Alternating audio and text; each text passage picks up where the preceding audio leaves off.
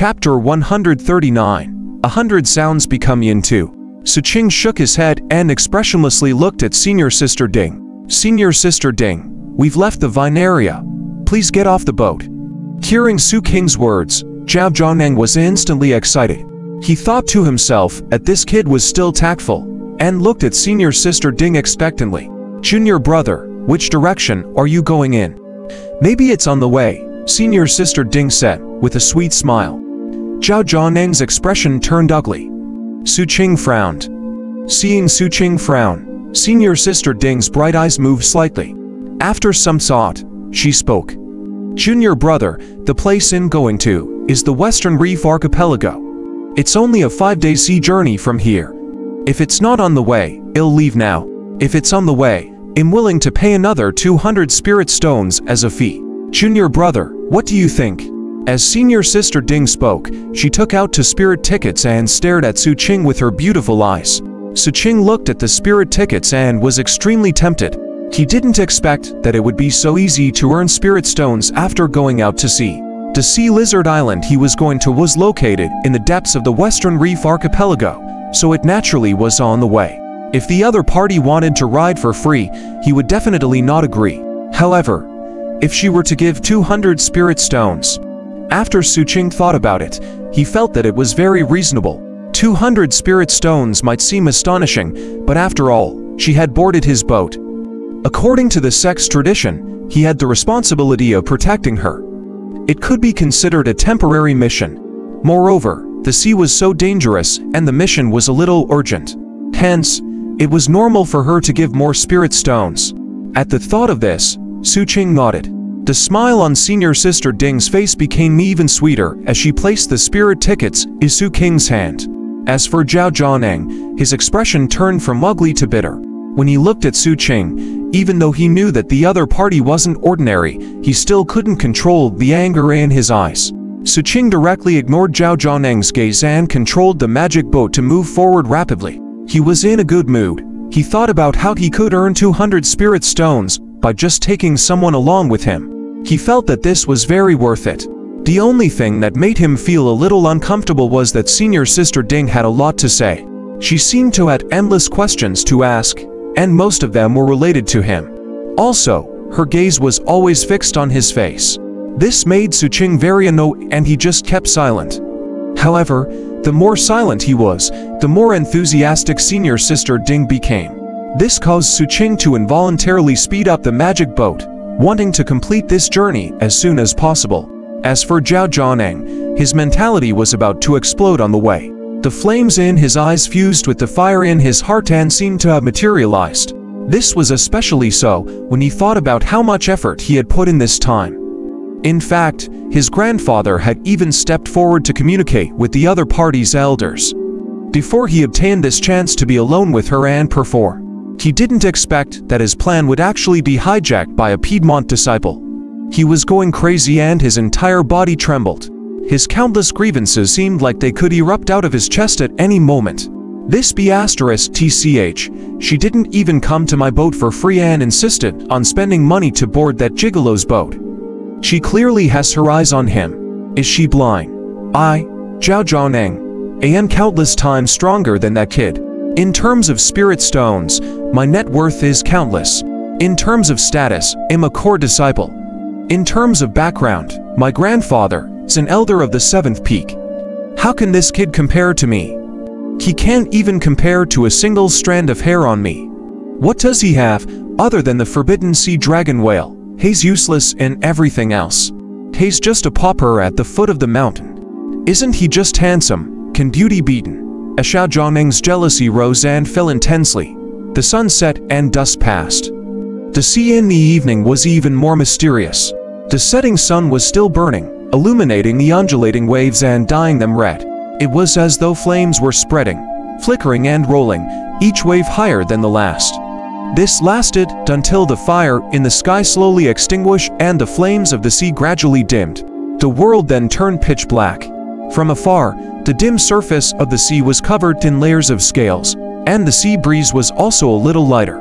It was as though the entire world was gradually calming down. It was not possible to sail at night. The degree of danger was much greater than during the day. Hence, Xu Qing chose to anchor the boat. Senior Sister Ding, who was at the side, sat beside Xu Qing and took out food. Her smile was still sweet as she passed it to Xu Qing. Xu Qing didn't eat. After thanking her, he returned to the cabin and activated the inner protective barrier to enter seclusion. Junior brother, are you going to cultivate? I'll guard you. Senior Sister Ding didn't mind Xu Qing's coldness at all. After she smiled and spoke, she really sat cross-legged outside the cabin. This scene caused Zhao Zhoneng, who was on the Phoenix, to go crazy again. However, looking at Senior Sister Ding's beautiful face, he still endured it and said from the Phoenix, Senior Sister, I have some sea fish here. Not interested, Senior Sister Ding said calmly. Senior Sister, there's no need. Please be quiet, don't disturb Junior Brother's cultivation. Senior Sister Ding lifted her head and glanced at Zhao Zhoneng impatiently. Zhao Zhoneng's face darkened. He gritted his teeth and stared fixedly at the cabin where Xu Qing was cultivating. He was going crazy to the extreme in his heart, but he was helpless. He could only meditate to calm his anger. Just like that, time slowly passed and very soon, it was late at night. While Xu Qing and the other two were meditating, under the night sky, an abnormal change slowly occurred in the deep seawater that no one noticed. In the sea, spakes of starlight gathered and gradually transformed into wisps of shadows that slowly floated to the surface of the sea. These shadows seemed to be the mysterious and deep dreams that the black forbidden sea weaved for the travelers. However, as the shadows rose into the air, they continuously transformed into all kinds of sinister appearances, transforming into malicious ghosts, drowned humans, and rotting beasts. At the next instant, their original silence turned mournful.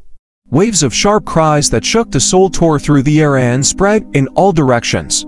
These sounds were abnormally tragic and frightening. Immediately, the dream became a nightmare. Xu Qing and the other two instantly opened their eyes. Zhao Zhoneng's pupils contracted, and Senior Sister Ding's expression was solemn. Her right hand was placed on her storage bag. Xu Qing walked out of the cabin and his gaze froze. As far as the eye could see, countless evil ghosts rose into the air and flew crazily toward the end of the pitch-black sky as though they had been summoned. They formed a group, then a crowd. It was sinister and paranormal. This was the night parade of 100 ghosts. Xu Qing lifted his head and stared at everything. He watched as the malicious ghosts rose into the air while emitting sharp cries. In his mind, the description of the night parade of 100 ghosts appeared.